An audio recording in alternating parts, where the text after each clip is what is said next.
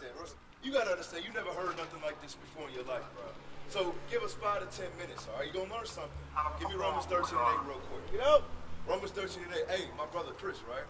You asked a question about Christ on these two hanging the whole law, right? That's what you asked, right? Yeah.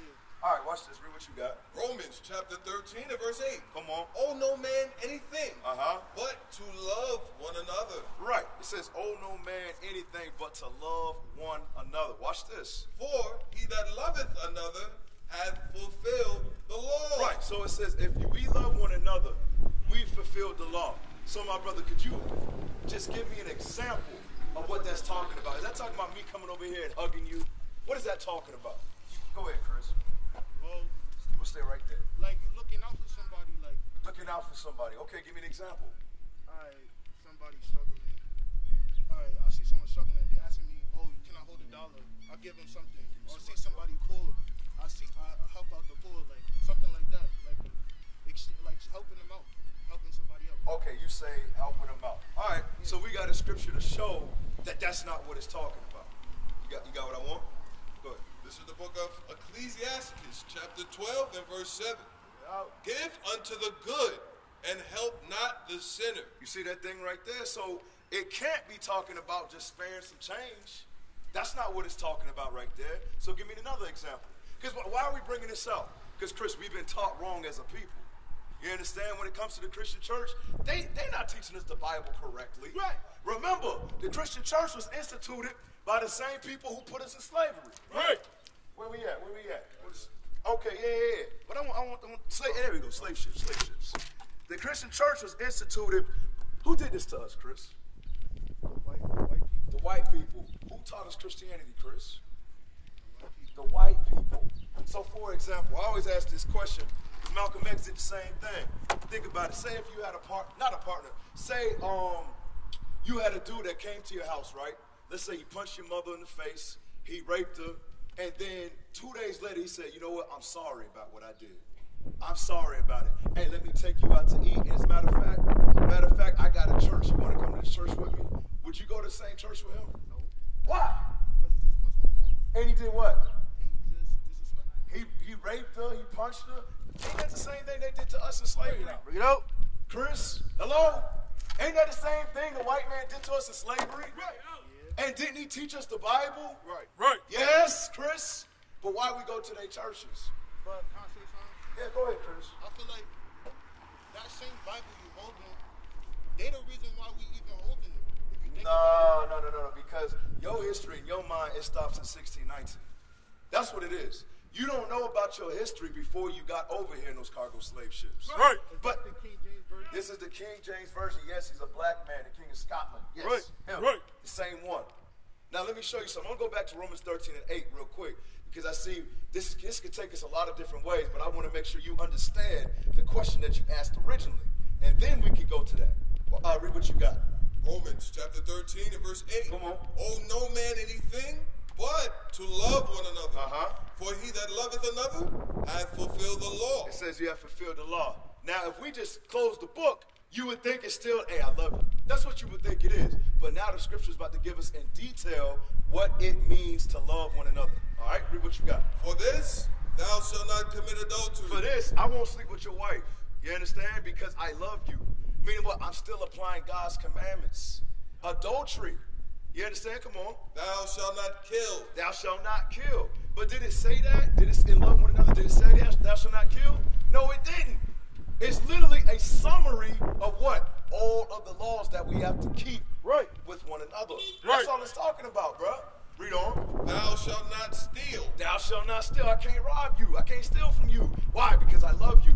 Read. Thou shalt not bear false witness. I can't lie on you. No false accusations. I can't do none of that to you. Because the scriptures say, I gotta love you like I love myself. Read. Thou shalt not covet. Thou shalt not covet. Meaning what? I can't covet your shoes, your kicks. I can't covet where you stay.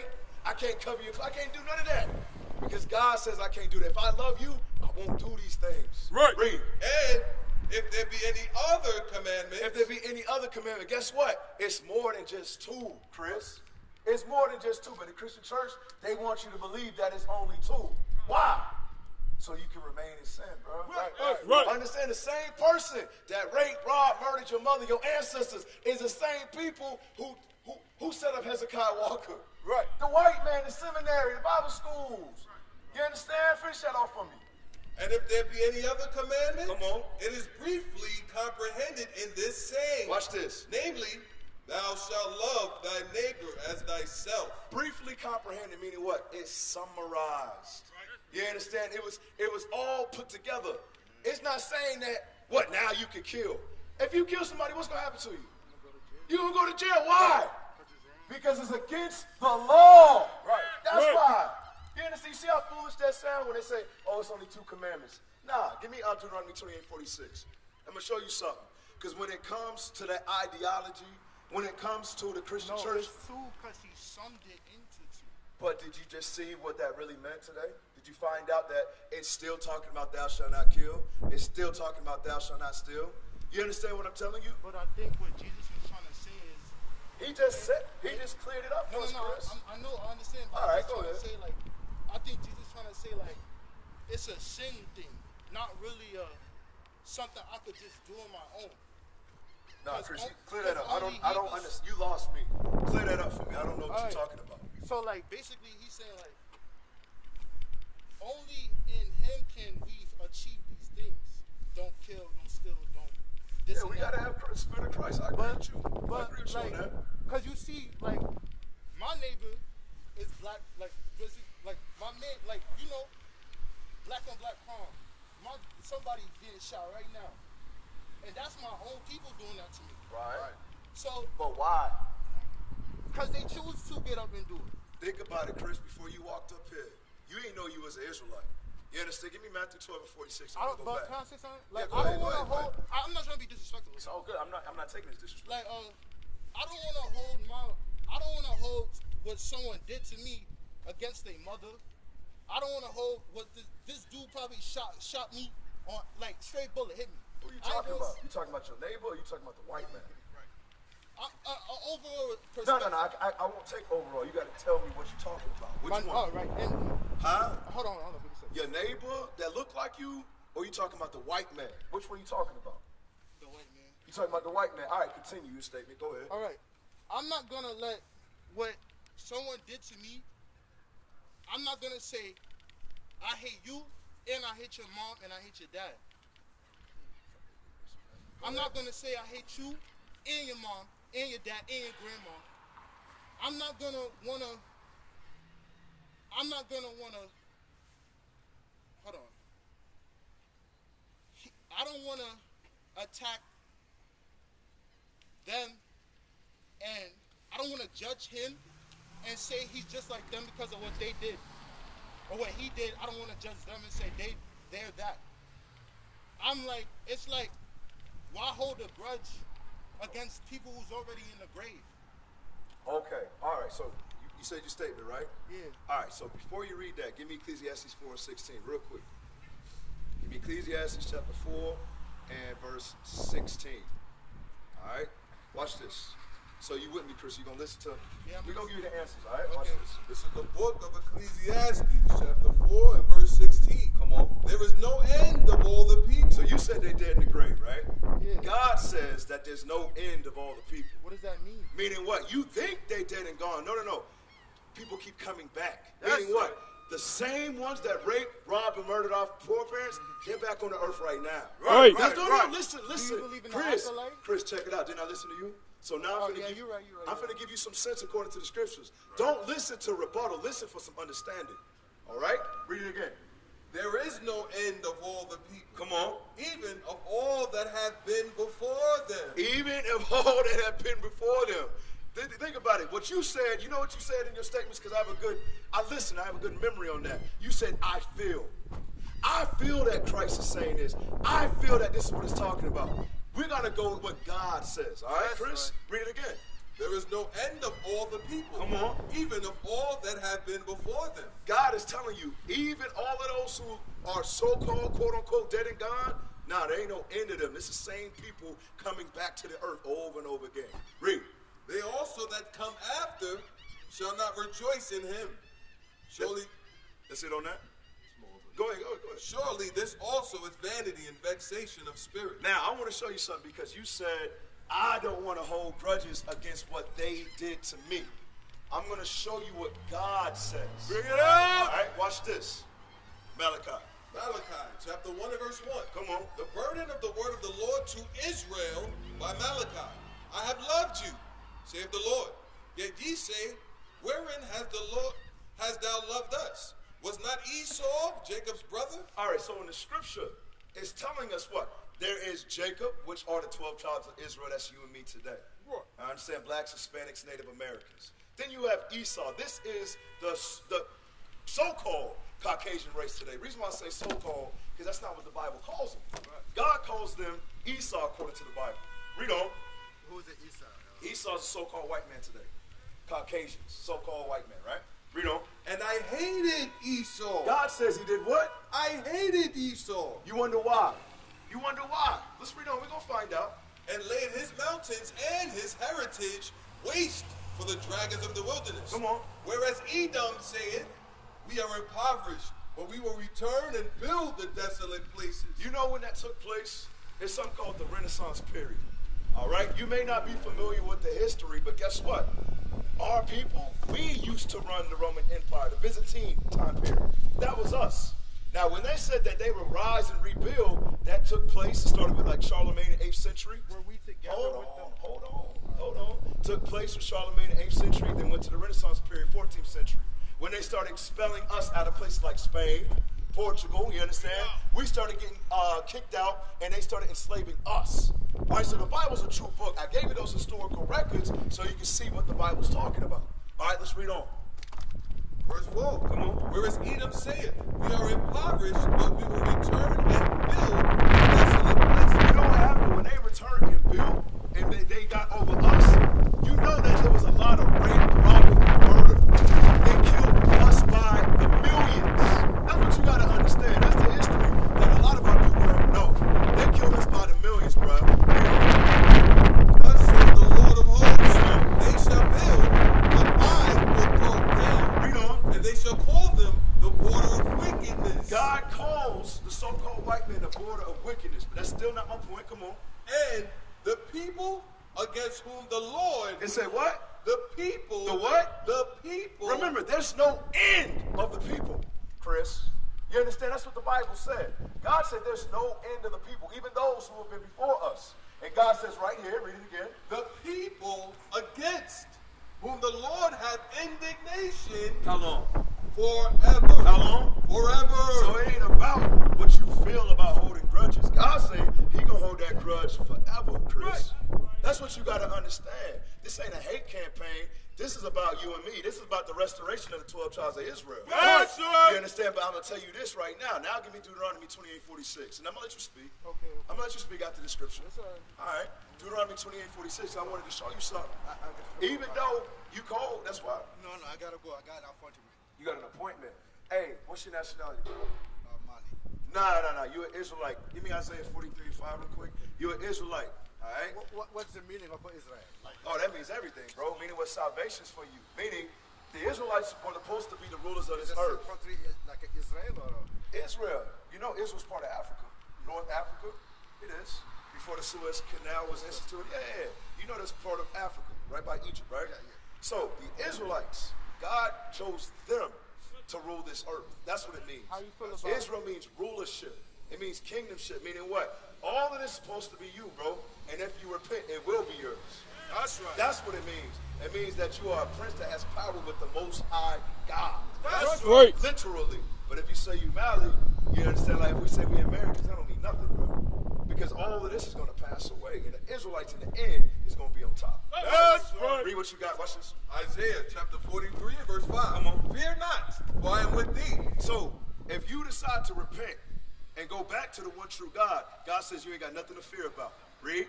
I will bring thy seed from the east. God says we scattered in the east. He know that. He said we on the west right now, but God said he'll bring his seed from the east. Why? Because he scattered us in the four corners of the world.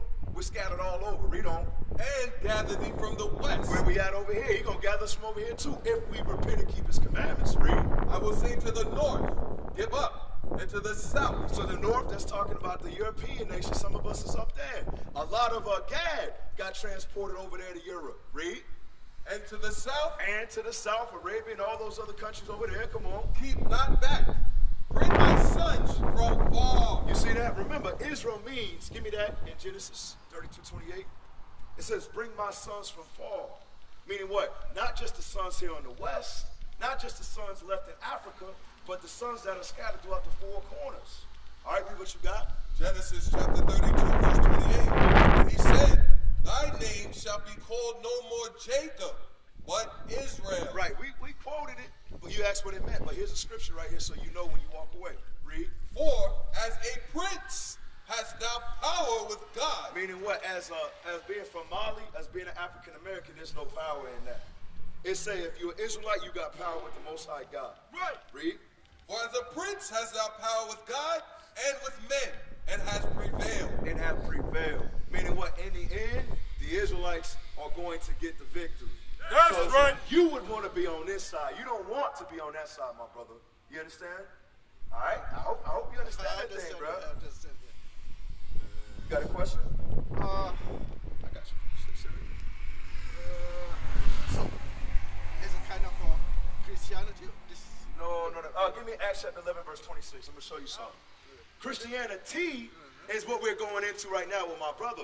Showing you what? This right here, the people who did that to us, they instituted Christianity. Right. You understand? But I'm going to show you who the true Christians are, according to the scriptures. The true Christians are Israelites. They're the only ones that can be true Christians. If you say you... What is the difference between Israelite and Jews? Like, well, Jews are Israelites. But the Jews that you're talking about, they are the wicked that the Bible spoke of. They're the synagogue of Satan. I'll go to that after this. Read what you got. Acts chapter 11, verse 26. Come on. And when he had found him, he brought him unto Antioch. And it came to pass that a whole year they assembled themselves with the church and taught much people. And the disciples were called Christians first. And the disciples were called Christians first. The 12, the apostles, those who continue the ministry after Christ ascended up into heaven. Now watch this. Give me Acts 24 and 5 as well.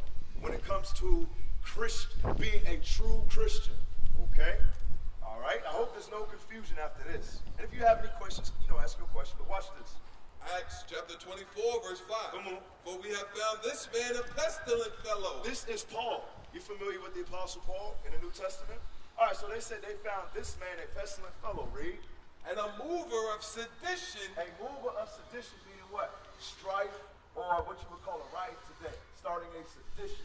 Read. Among all the Jews. Among all of the Jews. Because mind you, did all of the Jews love Christ? Did they believe in Christ? All of them? No. Many of them rejected Christ.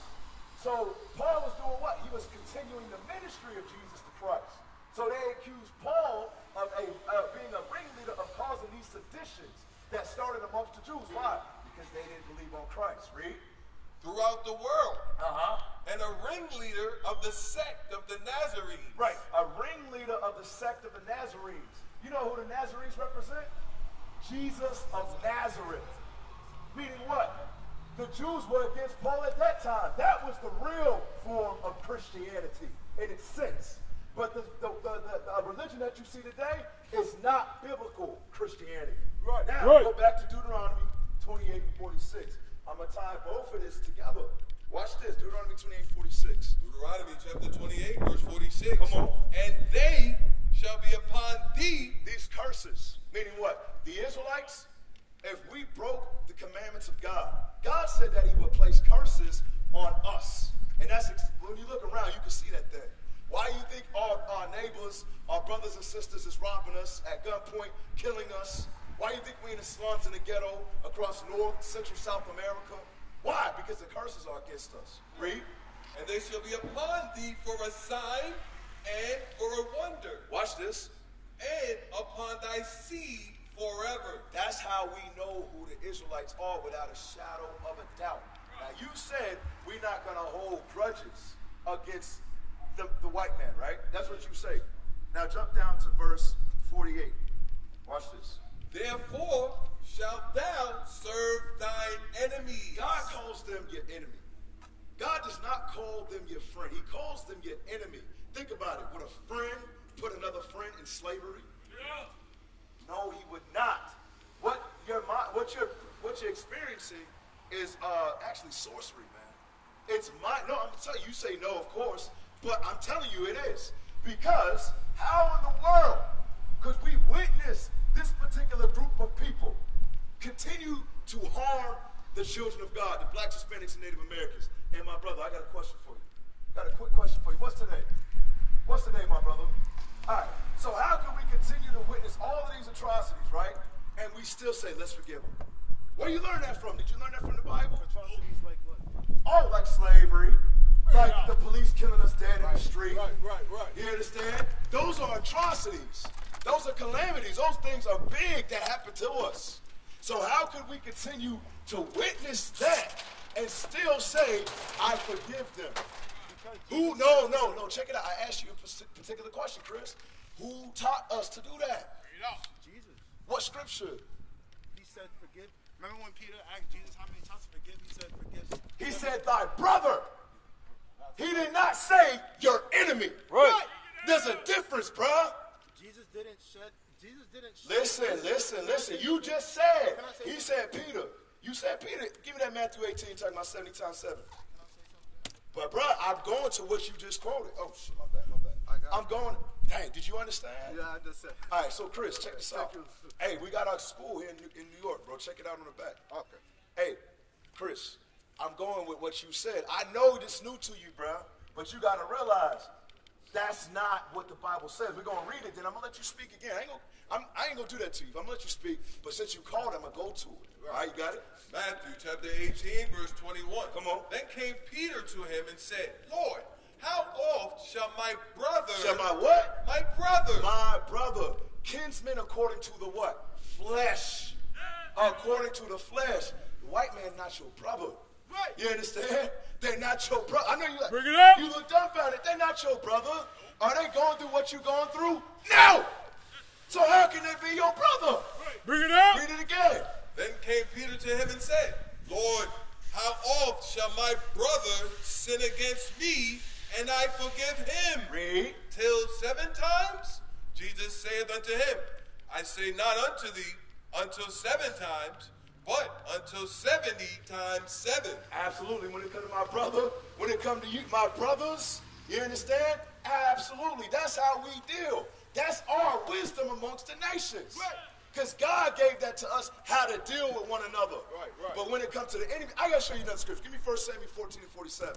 Because you need to realize the difference between your enemies and your brothers. Right. I'm going to show you this scripture. Now I'm going to let you go back and talk, Chris. But listen, when you speak, don't act like all of these scriptures didn't come out.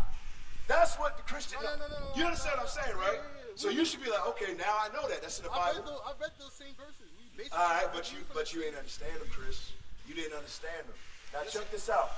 I'm about to read 1 Samuel 14 and 47, my brother.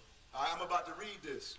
Now, I'm showing you this so you can understand that there's a difference between the other nations and the Israelites. Right. This is what you got to understand, my brother. Read what you got. 1 Samuel chapter 14, verse 47. Come on. Bring it up. Saul took the kingdom over Israel. Saul took the kingdom over the Israelites, the so-called blacks, Hispanics, and Native Americans. That's what we were called in antiquity.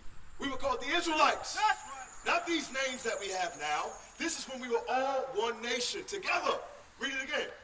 So Saul took the kingdom over Israel. Come on. And fought against all his enemies. All of his what? His enemies. His enemies. And he's going to list some of them. Read.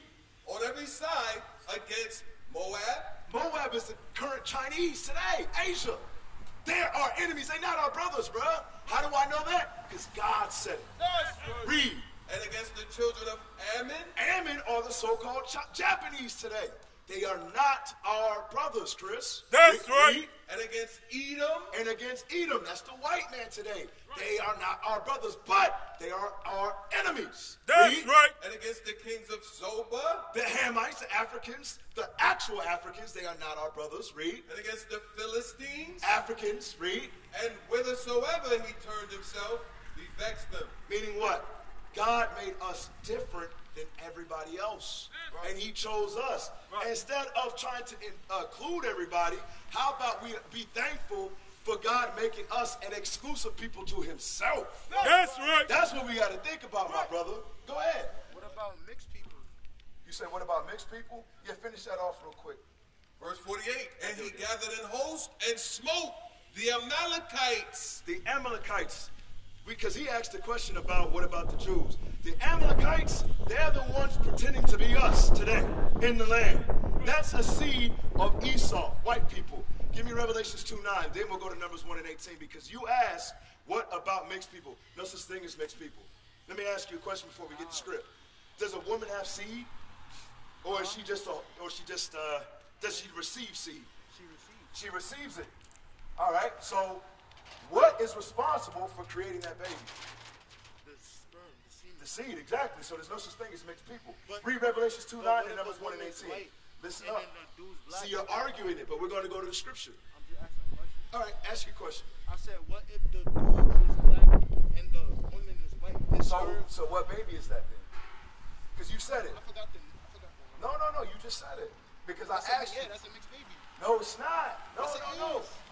Chris, remember you just said that it's the seed that creates the baby. So you asked, what if it's a black father and a white mother? So you tell me, what is it? If the seed is the one that makes the baby, what is that baby? But wouldn't the melanin of that child be Can completely... you answer my question? Huh? See? Is what I'm talking about, Chris. What you say? The seed is what makes the baby. So, if it's a black father who carries the sperm, as you just said, listen, Chris, both of their chromosomes Chris, see, now you're going, now you're retracting what you even said out of your own mouth, Chris, because you want to hold on to it. Just be patient, and don't be, I'm your brother, Chris. It's just that your world is being changed before your eyes, because everything you've been taught is contradictory to the Bible. Right. That's all that is, my brother. Now, I'm going to go with what you said. The black man has sex with a white woman. His sperm/seed goes into her. What is that baby? What is he, black or white? Mixed. Oh, gosh. Bro, you just said the seed makes the baby. That's what you said. They both do. Okay, we're going to go to the scripture. They make the baby, We're going to but go they to the don't scripture. make We're going to go to the... Can we go to the features, scripture? The everything. Can we go to the scripture? Why he got? Can we why go he to the looks scripture? So black, but he got Chinese shaped arms. Can we go to the scripture? That don't count. We go to Revelation 2 and 9 later. Give me 1 Timothy 6:20. We're going to go to the scripture. Then I want Numbers 1 and 18. Where does that come from? Cap, you got something? Come, Real Cap. quick. Hey, bro, let me ask you one question. If we take an apple seed and plant it here in Brooklyn, what do we get? An apple tree. If we take an apple seed and plant it in China, what do we get? Apple seed. An apple tree? I'm not apple tree. If we take an apple seed and plant it in Jamaica, what do we get? Apple tree. We get an apple tree no matter where we put that seed, right? Because it's a constant apple seed. Cap, hey. That's what we try to show you, my brother. It's the same thing. It don't matter if the black man has You sex know what chromosomes? Bro, why you cut me off, man? Why you keep cutting me off? Bro, we trying to build with you. We're not trying to argue with you. Bro, I went to science class too, bro. I learned the same thing you learned. Are But the check it woman's out. genetics not Chris, as important as the man? Chris, why you doing that, bro? Because I'm You doing that because you getting defensive, man. I'm Just, not. okay, just stop cutting me off then. All right, bro? Now check this out. He just asked you. You answered it marvelously because you are intelligent, bro. He asked you if an apple seed is in China, what is it? You said apple seed. If it's in Jamaica, you said it's an apple seed. All right, bet. Going back to what you said originally. It takes two to make one. There you go. There you go again. So it makes China and the apple seed to make an apple? No, the No, apple, it does not. The apple makes the apple. It does not, The apple makes Chris. the apple. The Two, apple makes a the man apple. And a woman, whether the race See, makes see the now, same see, thing. Chris. Makes what it is. This is what it is. We're gonna read the scripture because I don't think you really want to understand. You understand? Listen to the scripture, man. Because you think about it, you just going up. Who taught you that? Stop. Who taught you that? Bring it out. Who taught you that? Stop. I learned it in school because they teach. All right. Who logic. teaches us? Who teaches us in the schools? Teachers. All right. Who? Okay. Think about it. Was it our people that started the public education system? Huh? But it's Huh? logical. Was it the black man who Is started it the not public logical? education system? It's logical. Huh? It doesn't matter. Your logic is based off of what the white man taught you. We used to scream black power while heroin was pushed. But at the end of the day, nothing's in vain. IUIC has been given a vision. The tents of Judah has risen. Many has attempted the mission, minor murmuring, omitting, and missing the mark. Just reading that he had the flame of fire in his eyes gave us the spark. We on Paul's mission. We out on the road, purple and gold, from Mexico, Cuba, Haiti, Ghana, Sierra Leone. 144,000 boots banging, concrete crackling. These are our men repented at heart. The scriptures is proof. IUIC, we deliver the truth.